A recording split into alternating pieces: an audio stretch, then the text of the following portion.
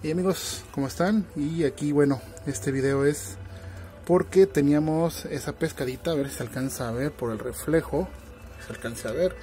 Esa es una ciclido, es una mermelade. Está embuchada hace como unos 20 días. No me animé a desembucharla porque la verdad, siendo sinceros, las cosas como son, yo siempre les digo las cosas derecho. No sé desembuchar, estoy experimentando ahora con los cíclidos, vamos aprendiendo. Pero la otra cosa que les quería comentar es que también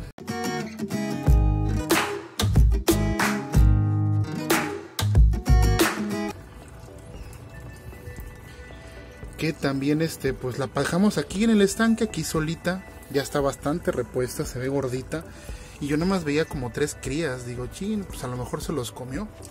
Pero ahorita viendo, a ver si se alcanza a ver, hay bastantes, por lo menos, pues yo creo como unos 20, a ver si se alcanza a ver cómo salen. Ahí están, miren, se alcanzan a ver algunos, pero hay en todo el estanque, no sé cuántos haya.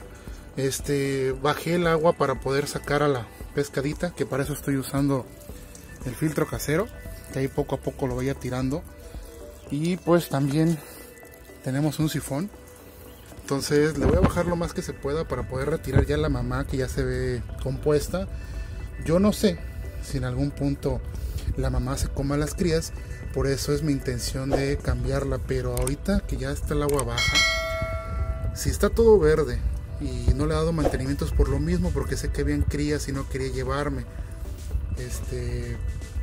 entonces pues ahí andamos. Les voy a seguir subiendo. Híjole, ahí se movieron bastantes videos de revisión.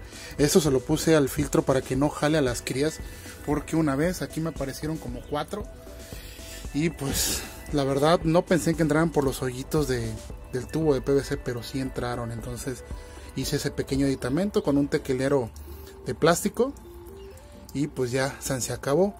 Sigo bastantes crías. Voy a ver si después puedo agarrar algunas para pasarlas en una pecera pequeña y se los pueda mostrar, pero yo creo que aquí en el estanque van a estar mejor. Pero pues no sé, díganme ustedes qué me recomiendan, si se quedan en el estanque para que ya se vayan desarrollando tranquilamente. Yo creo que aquí hay microfauna, también hay alga, porque los he visto, algunos los he visto picoteando las paredes del estanque. Entonces pues ustedes díganme. Yo creo que van a estar mejor aquí que en una pecera, pero una pecera pues los puedo ver mejor, ¿no? Entonces cualquier cosa, coméntenme, déjenme en la casa en los comentarios. Y pues bueno, si les gustó el video, regalen un like. Si les gustó este video, el que viene les va a encantar. Y nos vemos en la que sigue. Chao.